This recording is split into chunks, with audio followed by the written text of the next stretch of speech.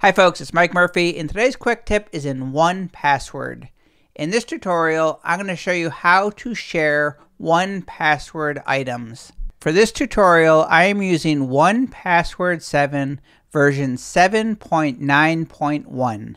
You can now safely and securely share any item that you store in your 1Password vaults with any other person, regardless if they use 1Password or not.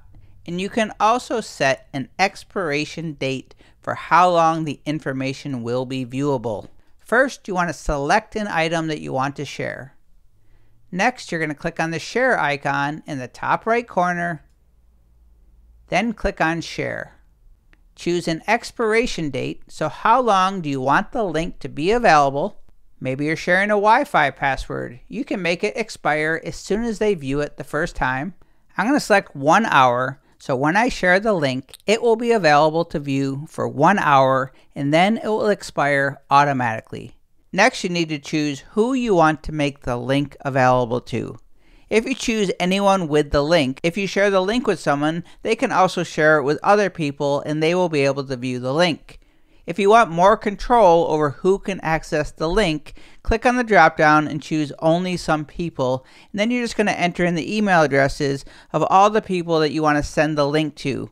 And when you send it to them, you'll see here they are going to need to verify their email before they can access the item. Hit tab or enter and return to commit the email addresses, and you can type in as many as you want.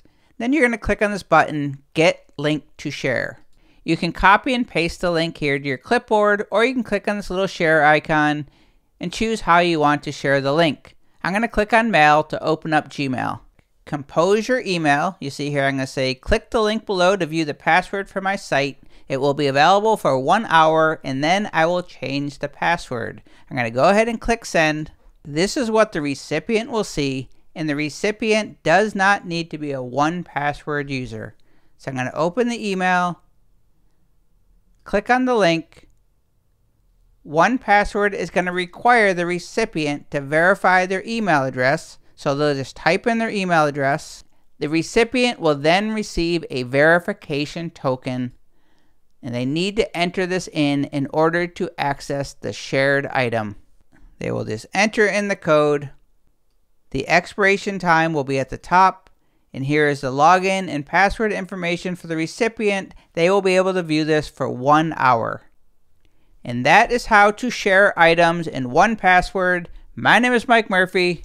Cheers.